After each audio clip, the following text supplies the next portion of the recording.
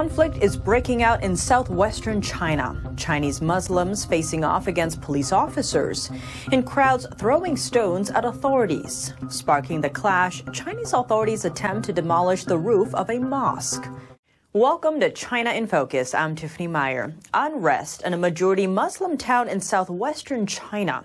On Saturday, clashes broke out between residents and police in Yunnan province, following the forced demolition of a domed roof on a centuries-old mosque.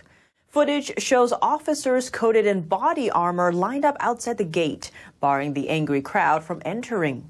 Dozens of police vehicles stood by on the scene, prepared for potential arrests.